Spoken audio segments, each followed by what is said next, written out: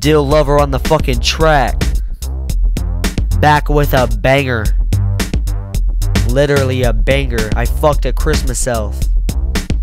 Here we go.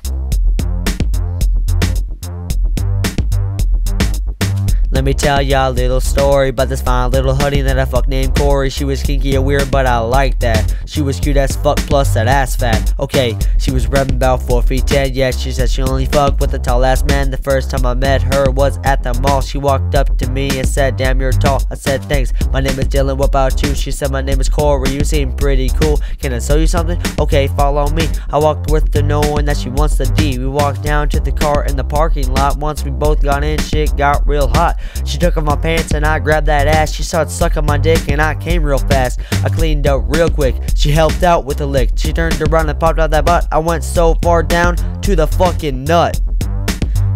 Anal with an elf. Anal with an elf. Fucking elf in the butthole. Anal with a motherfucking elf.